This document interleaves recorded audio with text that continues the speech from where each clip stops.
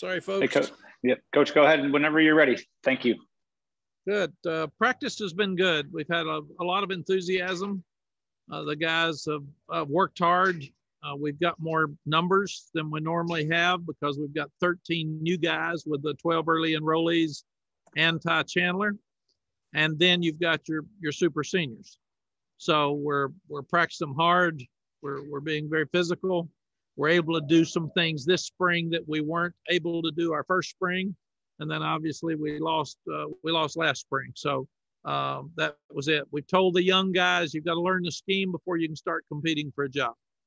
So kind of like when Sam Howell got here, even with Drake, we talked about the second team quarterback a little bit, but we probably won't make that decision until the fall because Jacoby's working now, Jefferson's working now, and Drake's learning what to do.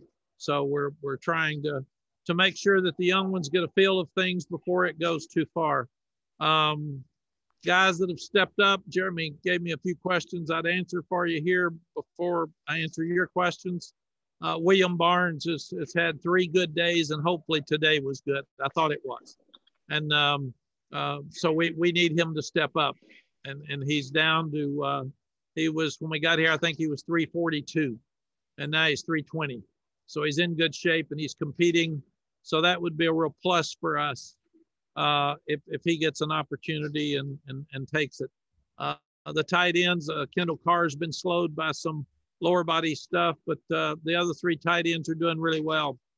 Garrett Walston's up to like 250 now, and he's being an impact in blocking, but all 3 of those guys are doing a good job. Ty Chandler's really fast. You can tell he's played in the Alabama game, the Florida game, the Georgia game. He's played against Auburn. He's played in a lot of games, so he's not going to get the big eyes when he walks out on the field for the first time. And he can catch. He's fast. He's about 209 pounds. So I'm really, really glad that he's here. In evaluating the running backs, we really can't yet. It's still too early, but all the guys still have a chance. They're still competing. We're working really, really hard on special teams this spring. We feel like it's the addition of Larry Porter, who was a great special teams coach at Auburn, along with Javon DeWitt, has really strengthened us in that area. And we're working really, really hard. And because we should have more depth, we should be able to put better players on special teams. And it's one of the things that was heard across the country last year. A lot of things were affected, but I thought penalties and special teams probably had as big an effect as any because special teams were poor and a lot of people had more penalties than we needed. And in the spring, you really work on punt and punt return, punt block more than anything else. But we've got to start blocking some punts because we haven't done that since we've been here. And that's an area that we can start winning games in. And our pro day went really well. Coach Moody did an amazing job. These young people are lucky to have him here because he's got so many contacts with the NFL. And he gets it. He knows what they want. So he runs it like the combine. And he told me that you always worry about some guys may help their draft status. Some may get hurt. With Pro Day, Daryl thought all of ours either improved their status or stayed the same. Nobody hurt themselves. So that's what you need. Questions? Okay, group, if you have a question, again, please use the raise hand function. Our first question for Coach comes from Greg Barnes. Go ahead, Greg. Good morning, Mac. You've placed an emphasis on building depth. You've done this for. Can't hear you. Can you? Greg, we'll try to get back to you real quick. Did you ask about? Okay, yeah, emphasis on depth. Is that I heard a little of it, not much. Okay. Yes. I thought that in the Texas A&M game, in the Notre Dame game, we definitely got beaten down late in the game by big bodies, and we weren't as effective in the fourth quarter of those 2 games when we had a chance to win. I thought it was both sides of the ball. So we talk about it all the time, but we have a legitimate chance now to get 8 to 10 offensive linemen that can play, and we'd really like to have 8 so we can rest the other guys. And Easy is not out there this spring, but with Easy and hopefully the addition of William Barnes and then Quarian Johnson, that would give you a chance to have 8 right there. And then hopefully some would come through. Same thing with the defensive line. We went 24 periods on Saturday.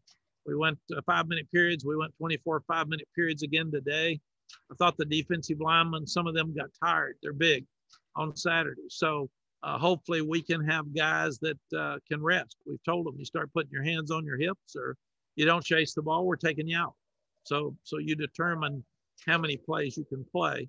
And then the players have to get the coaches enough confidence that they're going to put them in the games to play, because it's easy to have those guys, but you got to play them.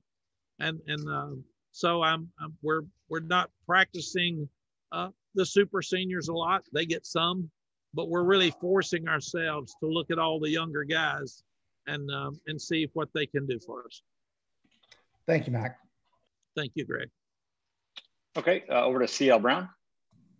Hey, Mac, I was curious if you could kind of update us on the status of Storm Duck, how he's coming along. And I was wondering, in his absence kind of towards the end of last season coming into the spring, if Tony Grimes has kind of emerged as for lack of a better phrase, the #1 corner. CL, I should have mentioned the corners when I was talking about who's doing well. They have really attacked our receivers, and that'll help us at receiver, because you've got Choppery out, you've got Bo Corrales out, so it's forcing young receivers to step up and play, and they're playing against really high-level corners right now. Storm tweaked the lower leg a little bit on Saturday, so he didn't practice today. We need him back out there, but Kyler McMichael, Tony Grimes, and DeAndre Hollins are all doing a great job. And you've got Obi that keeps competing and fighting for that position as well. So we're starting to develop some depth there, which we need. For whatever reason, we've had injuries there at every time. But Kyler McMichael's improved a lot. I do think he and Storm and Tony have a chance to be really special. Over to Ross Martin.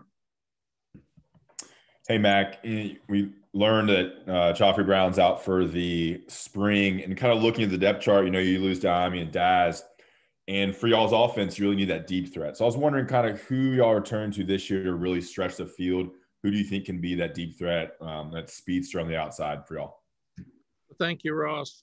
It's a question that we're struggling with right now, because you lose 2 of the best players in the conference or the country, and then you've got Bo and Choppery that will be back for the summer, excuse me, in the fall hopefully. And Josh Downs looks great. He doesn't look good. He's our best receiver at this point. After 4 days, he did the same thing today that he did on Saturday. So we're really excited about him. Gavin Blackwell had an appendix taken out, so he's been slowed. So hopefully he'll be back out there soon. We think he'll be out there after Easter for sure. He's running routes and stuff now, but he hasn't had any contact. J.J. Jones made some plays on Saturday, and I thought Antoine Green had his best day today. He struggled some on Saturday. So Emory Simmons has got to keep coming. You look at they're really looking at Justin Olson and Tylee Kraft, Antoine Green, Stephen Gosnell, who's just coming off of a growing injury like Bo had.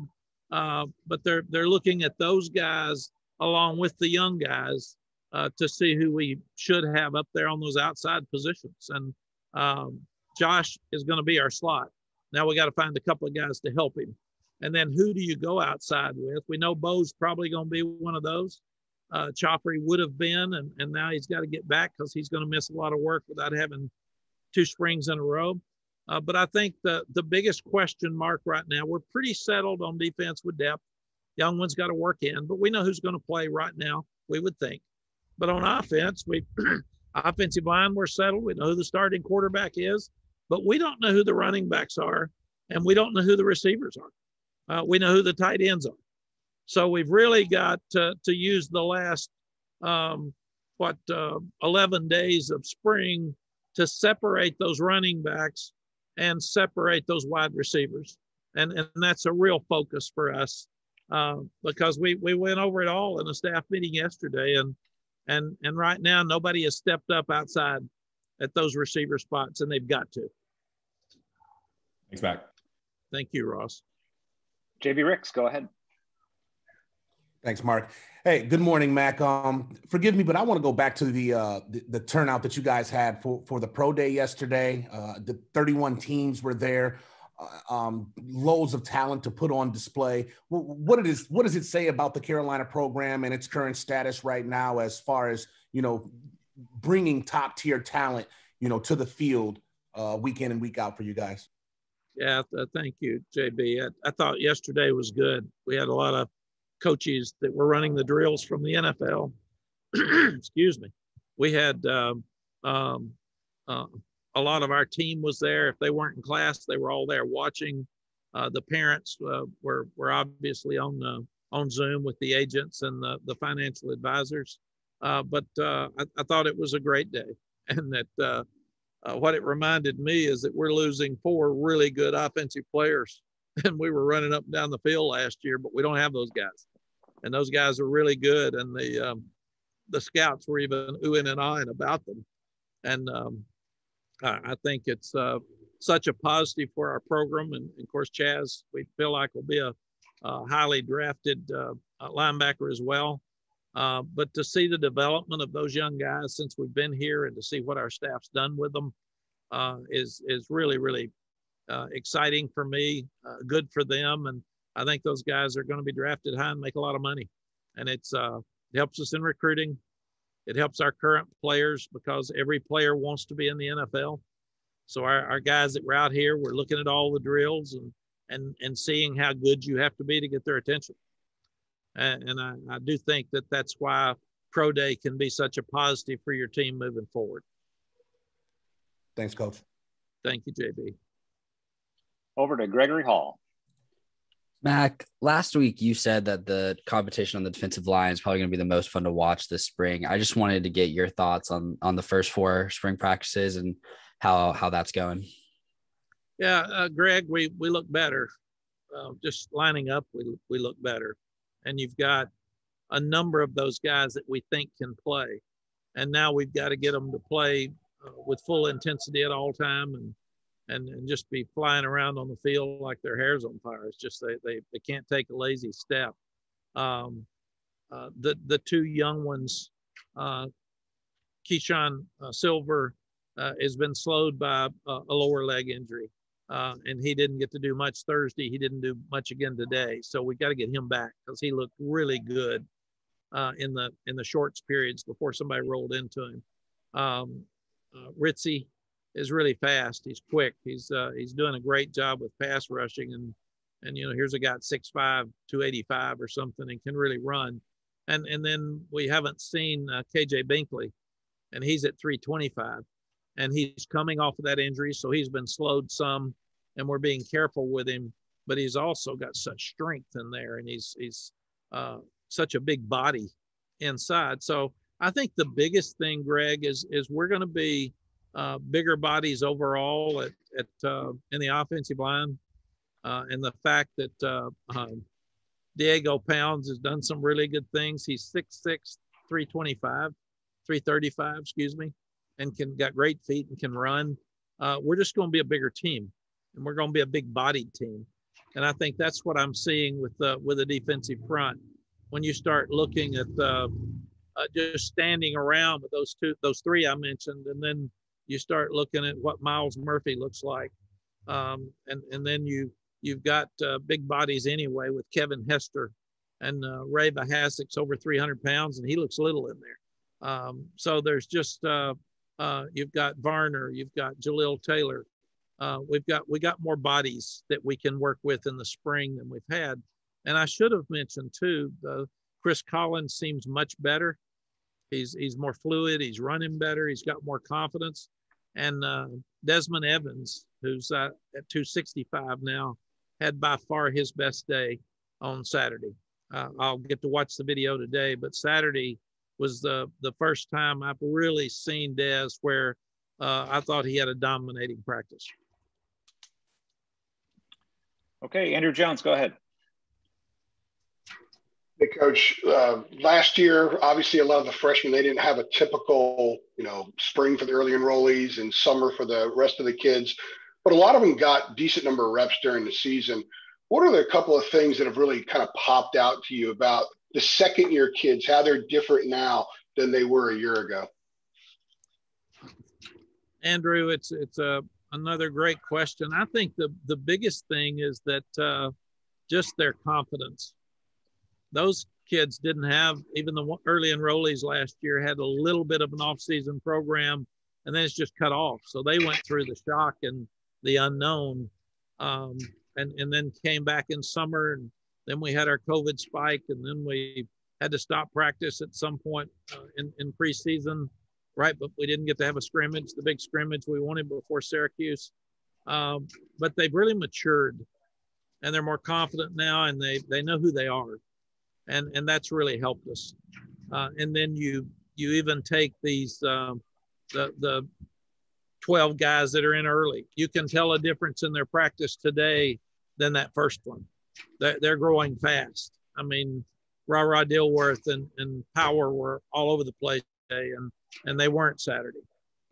So there's, I think more than anything else, it just makes sense for all of us. The more experience you get, especially if it's positive experience, then the more confidence you have and the better you play. I told the guys after practice, we had Nate Brown out here today and we had Jeff Saturday, and it's great to see them. But I told them after practice that you can't come out here and not be ready to go anymore. You have to be full speed or you're going to get exposed. And it's getting more like it was when I left. You're competing against really good players that'll be as good or better than most you're going to play against on Saturday. So don't come out here and stand around, because you are going to get embarrassed. And I saw 2 offensive linemen just get run over in pass rush today by the defensive linemen. That's embarrassing. But they better come and they better bring it, because they're just competing against better players. And now as coaches, we have to make sure that we show them who is giving us full effort and that we show them who's not, and separate those guys. And if you're not giving full effort, you're not going to get as much playing time. And the other thing that happens now is if a guy is sore and has some pain and can't practice, he's going to get moved down. So you're going to have to fight through some soreness. If you're injured, you shouldn't play. But if you're sore, you need to fight through it and practice if you want to play. I can ask a follow-up. How do you gauge that in the spring as opposed to the fall? Is it the same? Is it now when you maybe learn what guys have that little extra layer of edge? Or is that something that maybe stands out a little bit more once you get back in the fall? No, you learn it right now, because it's not as cool to play right now. It's not as much fun. There's not as much hype, and you got to go to work, and you've got to force yourself into being excited for these 15 days. And it's a really important 15 days. This is the most important 15 days we've had. It amazed me when I was told that only 21 scholarship players have ever been through a spring practice. It's amazing. And that just shows you how young we are. But the other thing is that people have talked about doing away with spring practice for years. I think last year was a real strong reason for not doing away with it. We need it for teaching. And the older guys can do drills and they can watch. We put them in a little bit. But the older guys are coaching the younger guys, and the younger guys have to have the fundamentals taught to them, how to tackle and where to put your head and all the things that they need to know before they go full speed against another team to be safe. So I've never felt like it's more important to have spring practice than now after not having it last year. Thank you. I appreciate that. Thank you. Okay, Dina King, go ahead. Hey, Coach. Thank you for letting us all come Saturday. I really enjoyed it, seeing the guys in action. My observation was a lot of energy, confidence, moxie with the program. Just want your thoughts on that. Dana, I think that's fair. We've got more in 4 practices this year. We've got at least as much or more energy than we've had in some previous years, and I really applaud the guys for that. And there is more pressure on them to play now. It's going to be harder to play because they've got to embrace the depth on this team, and they've got to want others to do well. And there's a lot of competition between offense and defense. We're having fights now, and I'm just trying to tell them I've got football on my sweatshirt here. I don't have fighting. So all you can do is break a hand and don't take your helmet off for sure. You can break a hand, get a 15-yard penalty, or get kicked out of the game. So don't be stupid and fight, compete. And there's a difference. But there's a lot of energy. There's a lot of competition. We're going blue against blue all the time. And when you do that, even in an inside run now, it's a fight. They compete really, really hard. So it's more fun to watch than it's ever been. There's not one side of the ball that has the upper hand right now on the other. Thank you. Thank you. Okay, Art Chansky, go ahead. Hey, Mac. You've always been a great ambassador for the sport of football. And right now, it just, from the outside, it would seem that the transfer portal is going crazy. The agents are running amok. Are you worried? We're going to have you for at least 5 more years. Are you worried about the future of the sport? And, you know, in your overall view of it, do you think commissioners and at least football and basketball might be good to handle some of the things that the NCAA either isn't handling or can handle correctly? Art, I am concerned about some things that are happening. We're talking about name, image, and likeness, and none of us know what that means. We're trying to help young guys brand themselves, and we've got a lot of pieces in place already, and I'm proud of Bubba. He's putting forth funds, and we're really trying to stay ahead of it. But none of us know exactly what it means, and it's dangerous. It was just thrown on the athletics directors and the coaches without guidelines. And the same thing with the transfer portal. You can check the numbers. I haven't stayed up with it because we're not big transfer portal people, but I think there's over 2,000 young people in the transfer portal for football. And I think the number was only 37-point-something% last year found a better place to go. So the great players that are mad and want to transfer somewhere else, I got it. The backup quarterback that's frustrated, he wants to transfer somewhere else, I've got it. But technically, the way it is right now, they have to declare, the way I understand it, the proposal is they have to declare before May 1st. Well, we finish practice, spring game, April 24th. So let's just facetiously say that Sam Howell walks into us and says, I'm transferring to Virginia Tech. And we open up with Virginia Tech. I mean, that is a real possibility now with players. Sam's not going to transfer, but it's real and it's there. Or let's say that a team has 3 running backs, and kind of like what happened to us for the Orange Bowl, all 3 of those running backs get mad at the running backs coach, and they come in and say they want to transfer. And you're in May now, and you don't have any running backs on your team. What do? You have to go to the transfer portal to try to find somebody to have enough players to play.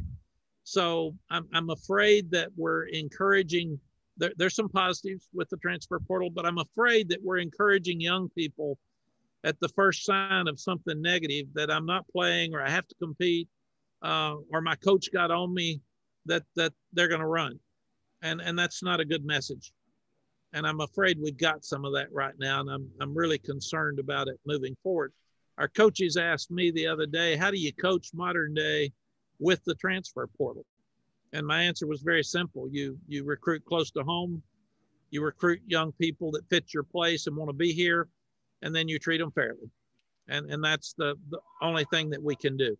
And we've told every young man, Art, if you're not happy with your playing time here, and it may not improve and you want to transfer, let's try to get you to graduate, and then we'll help you go somewhere else. And that's just the way we've tried to handle it. Is there a second part of it? Is there another structure that you could see in the future that could handle this a little better?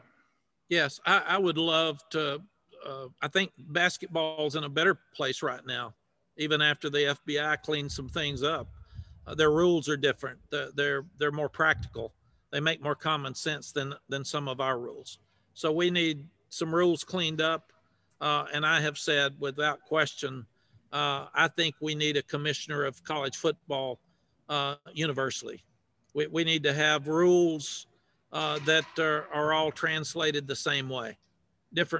Not only do different leagues translate rules differently, different universities translate rules differently. So I'd like to get all of this under one umbrella and have our commissioners very involved, because that's where our money goes, and start looking at the book and tweaking some rules like they need to be tweaked. Some of them are just totally absurd, and not have any rules in there that we can't make sure that we can understand who's following them and who's not. If the NCAA can't follow whether somebody's breaking the rules or not, throw the rule out. Let's change it. Let's don't allow some people that don't care about the rules and they know they're not going to be caught. They break them and they have advantages. And I'd like to see it where people that break rules don't have advantages. Thanks, Mac. Great stuff. Appreciate it. Thank you. All right, we'll close today with Luke Buxton. Go ahead, Luke. Hey, Coach Brown, got a kind of fun question in today's press conference. I've been scrolling through Instagram and noticed you've been posting a lot of sneaker pics, new Jumpman shoes. I'm curious if you got any input from the players on the shoes and if what their comments are. And also, Roy Williams has also been breaking out a lot of new Jumpman shoes. Has there been any conversation between you two about any new Jumpman releases? No, the first thing is Coach Williams and I have not talked about our shoes, but I will say that I got to pick the shoe game up every day. That's the one for today. A little bit of a throwback, so the guys call me old with this one, but that's okay. I can handle that.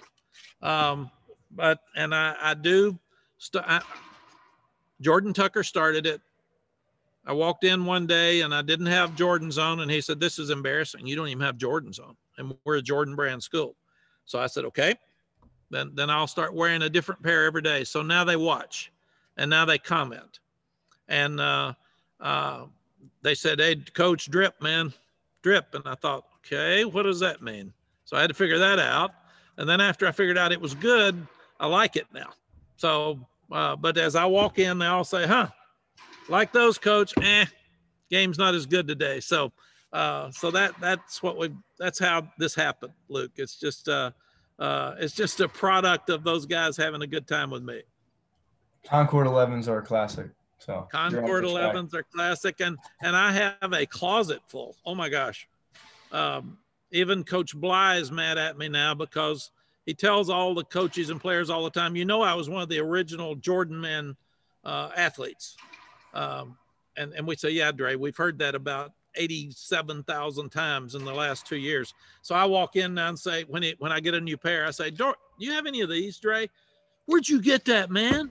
They haven't given me my shoes yet." So we have some fun with our shoes, and we're so fortunate to be one of the schools that gets the Jordan brand shoes. It's really a help in recruiting. It's amazing to me how much these young people love their shoes.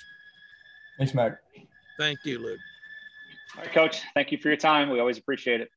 Thank you, folks. I'll see you. Have a happy Easter, because I probably won't see you before then, and we'll see you next week.